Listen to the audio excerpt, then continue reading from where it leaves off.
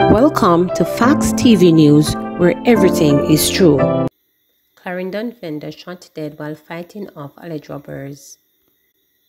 A 42-year-old female vendor was shot dead in Comfort District in Forepass, Clarendon, after she reportedly tried to disarm alleged robbers with a machete on Sunday. The deceased has been identified as 42-year-old Marisa Shawn Smith Martin, also known as Brownie, a vendor of the Bedford Crescent Sandy Bay in the parish. Police say Martin was shot in the head. Reports were that about 10:15 a.m., Martin and another woman, who escaped unhurt, were traveling along Comfort Main Road in a silver AD wagon motor vehicle selling household items and zippers. On reaching a section of the roadway, they were stopped by a man who ordered a pair of zippers. Both women exited the vehicle and went to the rear of the car, where the zippers were located. While talking to the man, another male armed with a handgun approached them. Both men allegedly proceeded to rob Martin and the other woman of their cell phones and an undetermined sum of cash. Martin reportedly pulled a machete in an attempt to disarm the gunman, who shot her in the head. The shooter reportedly drove off with Martin's car, while the other man ran off into the bushes. Residents alerted the police and Martin's body was found with multiple gunshot wounds. Police say a machete with a black handle was found next to the body. Martin's silver AD wagon motor vehicle was later found abandoned along the Ranbury Main Road in the parish. Popular jerk chicken vendor shot dead in Westmoreland. A popular jerk chicken vendor was reportedly shot dead during an armed robbery at his jerk stand along the Main Road in Savannah Lamar, Westmoreland on Sunday morning. He has been identified as 41-year-old Errol McDonald, otherwise called Jerky. The police say that about 12:30 a.m., McDonald and a teenage boy were at his jerk stand when a motorcycle with two men approached them. The appellant disembarked and pointed a firearm at them and robbed them of 2 phones and an undetermined sum of cash. The gunman then reportedly opened fire, hitting McDonald in the head before escaping. The police were summoned, and on arrival, McDonald was seen lying in a pool of blood. He was transported to hospital where he was pronounced dead. Persons have since taken to social media to condemn the killing. One user on Facebook stated, "This one hurts. No more jerk chicken. Nick, so sad. Mankind wicked. What did he do to deserve this?"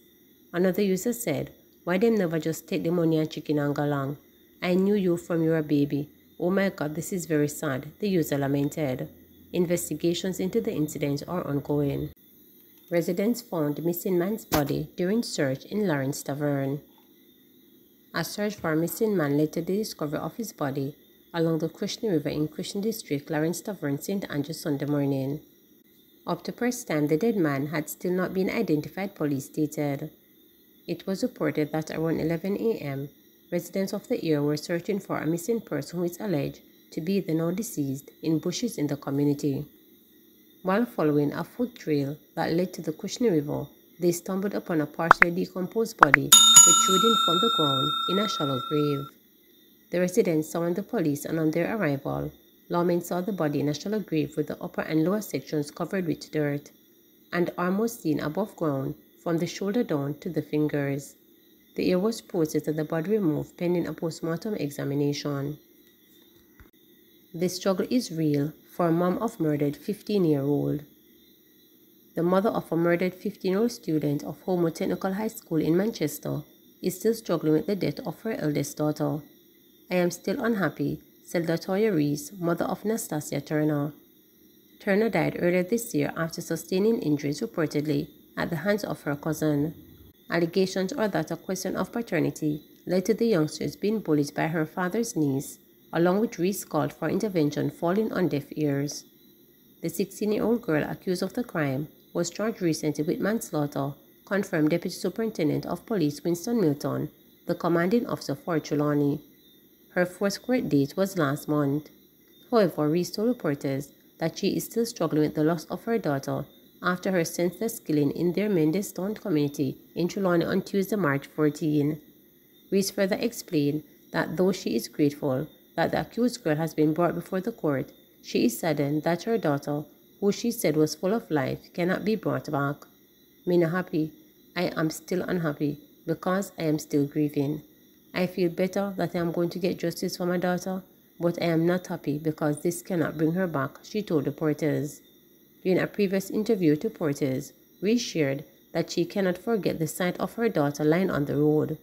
Reese remembers the evening vividly as her daughter came home from school complaining about being bullied by her cousin. The mother said that her daughter also complained about pain from cramps and she went to purchase painkillers from a nearby community shop. Unlike other reports, Reese told reporters that her daughter did not attempt to fight back and she is left traumatized after seeing Turner's head being slammed onto the roadway. The mother and daughter duo had reportedly shared a close bond.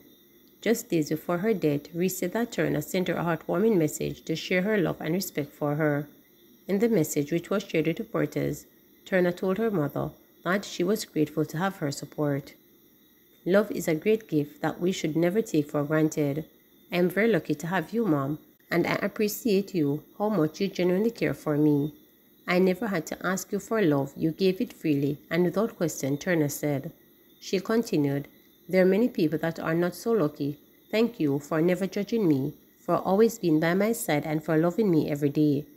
In addition to that, the youngster went on to thank her mother for showing her the importance of having good values and morals. Virtue is something you instill in me. Its importance helped me every day of my life. Even if it didn't seem like it, I was listening to everything that you have said and to what you taught me.